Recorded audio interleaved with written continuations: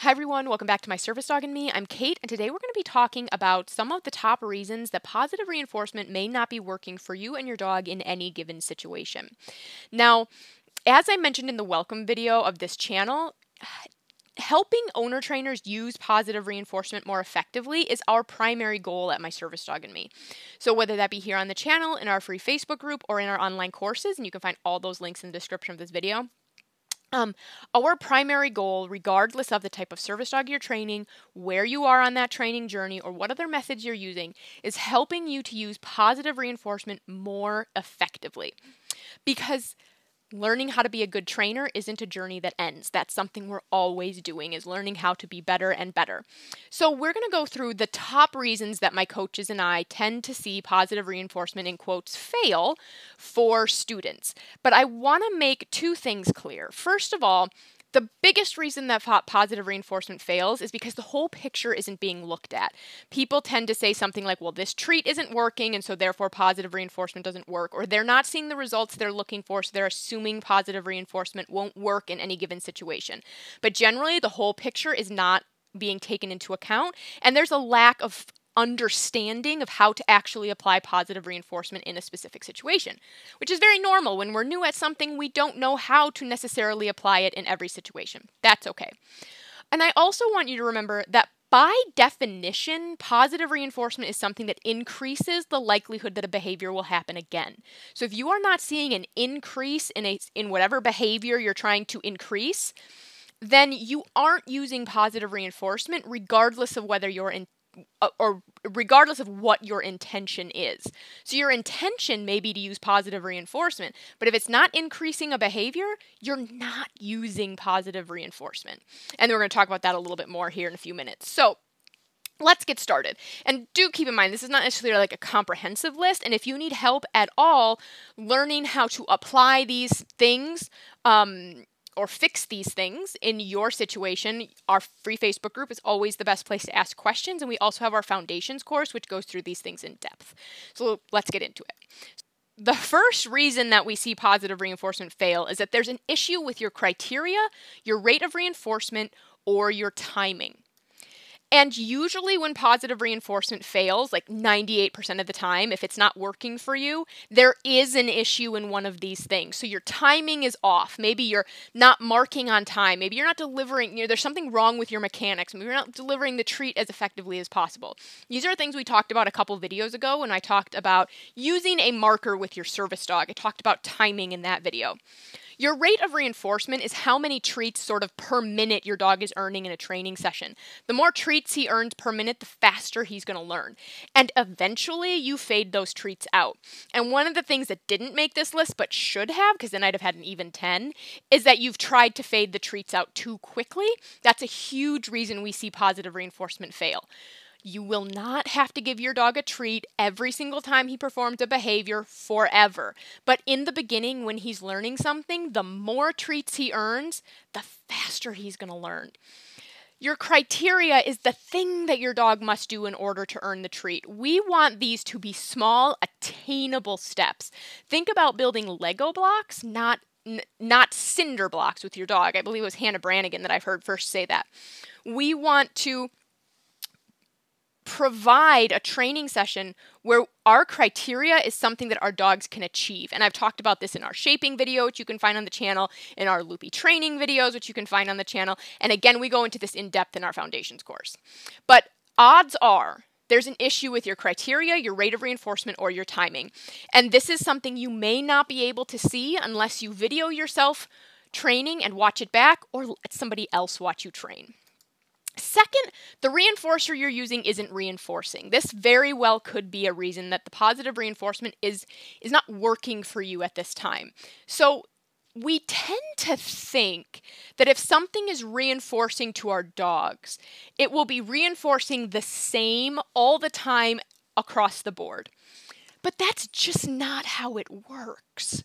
For example, I love ice cream. I love ice cream. I just do. However, right now, as I'm filming this video, it is the middle of winter here. It was -12 degrees out this morning when I went outside. So ice cream, if I have just been outside doing chores with my sheep or my horses, and you want to reinforce me for that by giving me ice cream, that is not going to be your most effective reinforcer right now. Because when I come in, I'm cold. I want to sit in front of the fire with hot chocolate. I don't really want to eat a bowl of cold ice cream. Now, in a few months, when it's summer and it's 90 degrees outside, then yes, ice cream is going to be a fantastic reinforcer option for me. So just because something is reinforcing for your dog in one moment doesn't mean it will be reinforcing for your dog in another moment.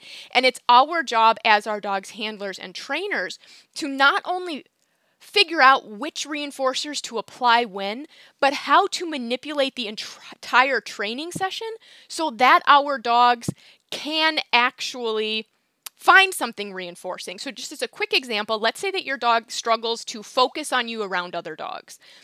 And let's say that your dog loves hot dogs, except for when there's another dog around.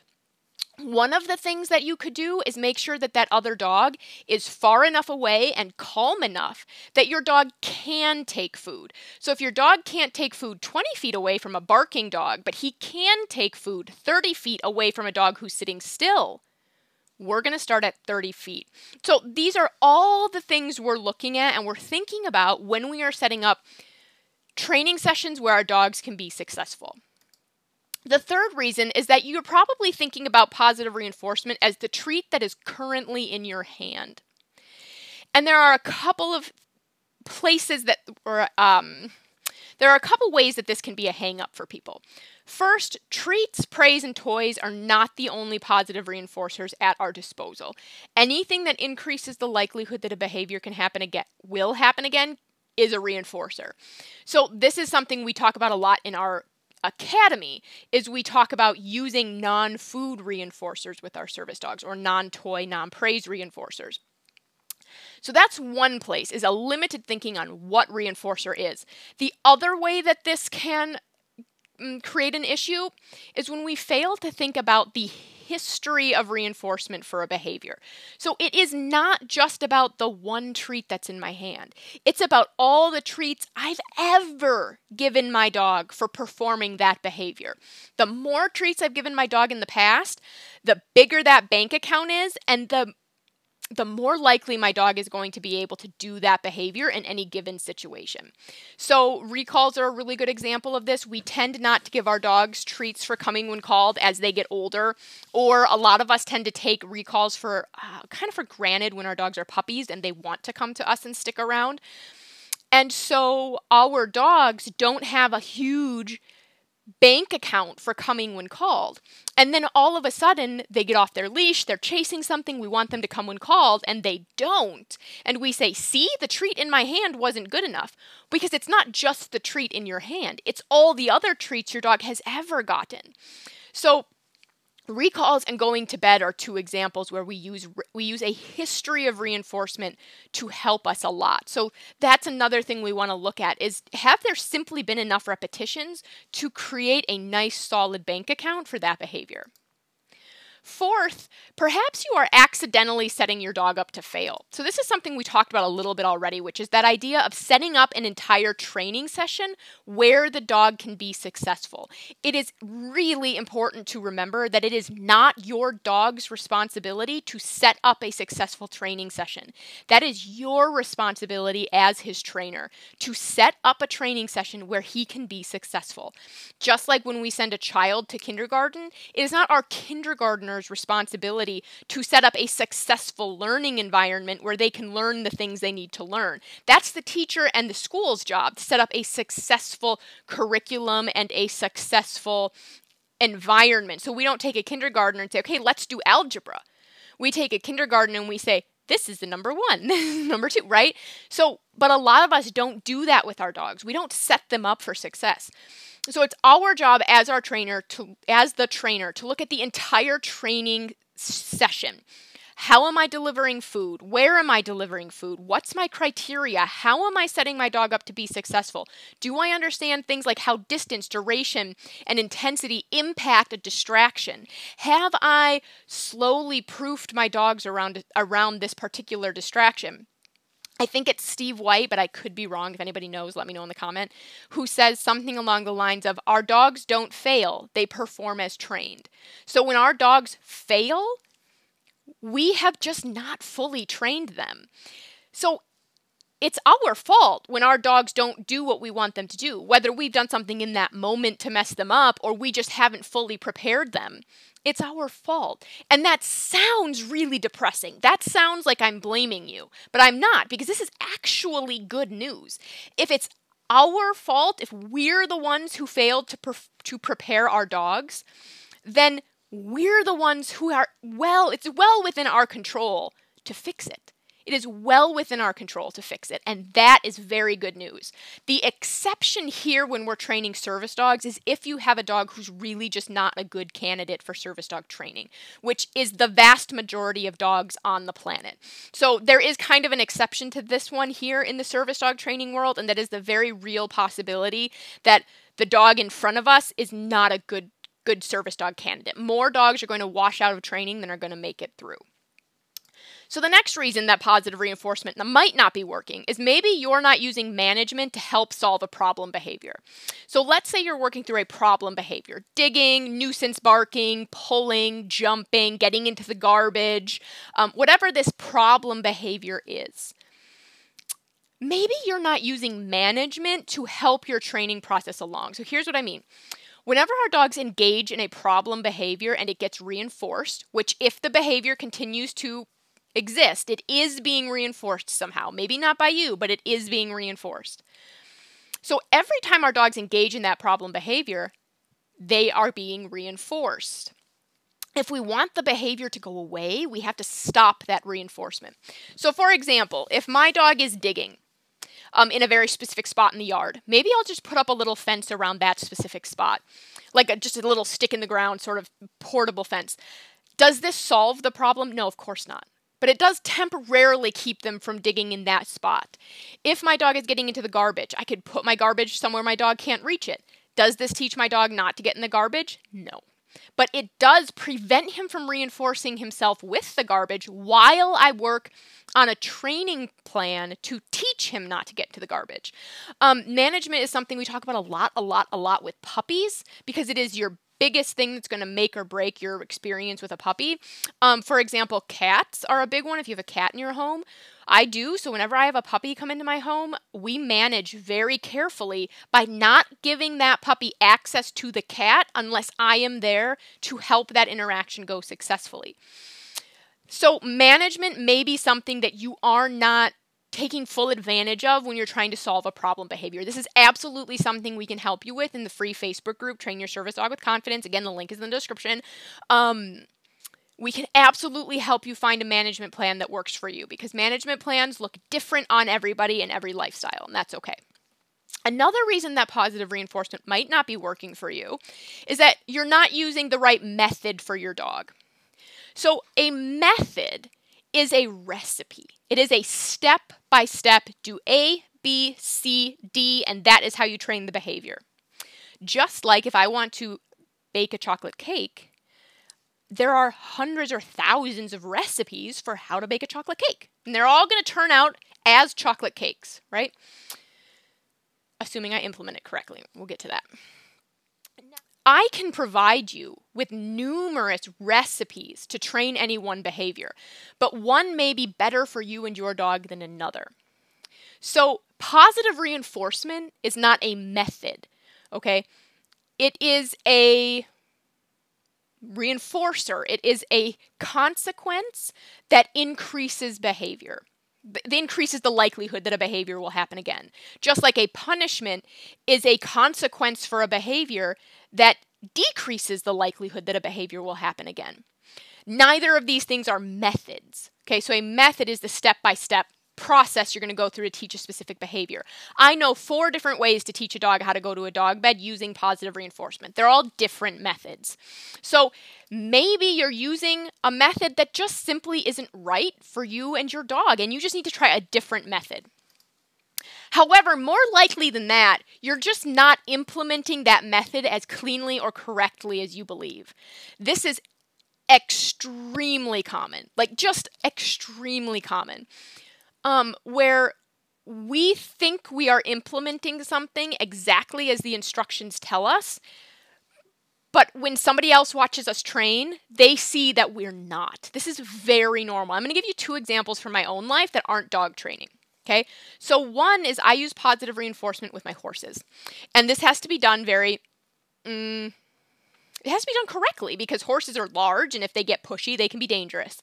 So horses really do have to learn the right skills in order to be able to use positive reinforcement. That's not the point. The point right now is that I've been struggling. Last year, I was really struggling with one of my horses because he's very excitable with food. So I took a course on positive reinforcement with this species, because every species is a little different. And I thought I was doing this exercise exactly as the trainer told me. Like, I thought I was doing this exercise exactly like she said in the course. So I posted a video and I said, this is where we are. What feedback do you have? And it turns out I needed to tweak just a couple teensy tiny things. Like, I just needed to deliver the reinforcer a little differently, and I needed to tweak my timing so I was clicking in just a slightly different spot. The moment I did that, no more problems. We just flew through the rest of that exercise. So I thought I was doing it perfectly, but I was not. I was not implementing it correctly. Another place that this has happened to me is in physical therapy. So I took an online course for a very specific physical therapy type of issue, and it was great. It had lots of good exercises, very clear instructions. I thought for sure I was implementing them correctly. But after a couple of months, I was still struggling, so I went to see a physical therapist in person. And she goes, yes, you're doing all the right exercises, but this is the muscle you need to engage, not this one. So she had this tiny little muscle engagement change that I needed to make in order to be successful with those exercises. So I was doing the right exercises, and I was doing them 98% correct. She said my form was good, I was doing the right amount of repetitions. I just had to change this tiny little thing about which muscles were being engaged. And as soon as I did, I had lots of success. So more likely than you needing a different method, you probably just aren't implementing the method you're using quite as cleanly as you should be. And that's very normal, especially if this is new to you. So have somebody look at it. Have somebody help you. Okay? I cannot tell you strongly enough how important it is to video your training and at minimum watch yourself back, but preferably have somebody who knows more than you do watch that video. Because that is where you can really start to see improvement. Okay, so we've got 2 more here.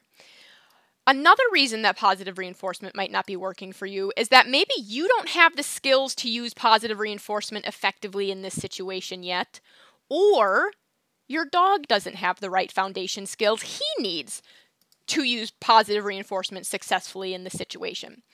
This is very normal, and there is nothing wrong with this. Not having the skills to do something correctly yet does not make you a failure. It makes you a learner. It makes you somebody who's still learning, who's maybe new, who's maybe intermediate, or who maybe, like me and my horse example, I am a very advanced clicker trainer, okay? I still needed somebody to say, actually, you need to do things a little bit different because your horse doesn't actually have the skill he needs yet, okay? So it's very likely you just don't have the skills that you need if you are not seeing success using positive reinforcement in a specific situation. It is very likely you just don't have the skills you need yet.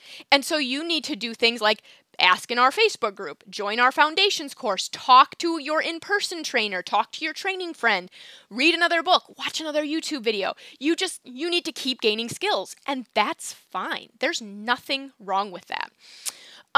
Or your dog still needs foundation skills that he's lacking in order to be able to use positive reinforcement correctly. So back to my horse example real quick, because I think sometimes when we take this away from dogs, we can see some more clarity with it. My horse that I was talking about in the previous example, he's very young, he's very excitable, he's very high energy, and he loves food. He also has a sort of naturally, slightly pushy personality. as a label there for you. So he is exactly the kind of horse that could become very dangerous with food reinforcers very quickly. So in order for me to use positive reinforcement successfully with him, the first thing I have to do is provide him with the skills to be calm, to be physically quiet, so not moving a lot. I needed to teach him how to take food from my hand politely. I needed to teach him what to do in between repetitions so that he wasn't in between repetitions throwing his body around and potentially hurting me. So he had five skills he needed to learn before we could use positive reinforcement to teach a behavior. And then those first behaviors we taught were things like targeting, were things like standing at a station, were things like backing out of my space when asked. And then once we had those foundational skills, then we could take those foundational skills and we could build on them to build new skills. So when a dog fails to take to positive reinforcement, often the handler and or the dog are just lacking some skills, and there's literally nothing wrong with lacking skills. The only thing that's wrong with lacking skills is taking no effort to improve them. Is taking no effort to learn more. And there are lots of ways that you can do that. I'm making YouTube videos again. We have a whole bunch on our channel. I am not the only channel that's talking about using positive reinforcement training. You can join our free Facebook group. We're going to be starting live streams again in there. My coaches are in there all the time. We have some very experienced members in there. You can join our foundations course. The link is at the description of this video, where we take you through step by step all of these skills that you and your dog need to know in order to create a strong foundation in using positive reinforcement. And while we do that, we also create, I like to think of them as Lego blocks, a bunch of different Lego block behaviors that you'll then be able to take and rearrange to create lots of more advanced behaviors down the road. So if you think you and your dog are lacking skills, just find them. Work with a trainer in person, work with a friend, read some more, watch some more YouTube videos, find a good positive reinforcement Facebook group, take a course. There are lots of options to keep growing your skills. So that is what I have for you today. Remember that positive reinforcement isn't a method, and if it's failing, it isn't being used right. And that just means we need to learn how to use it better. So I hope that you learned a lot. If you like this video, please hit the like button, share this video anywhere that other owner trainers might find it helpful, subscribe, check out the link in the description, all the things, and I will see you in the next video. Bye.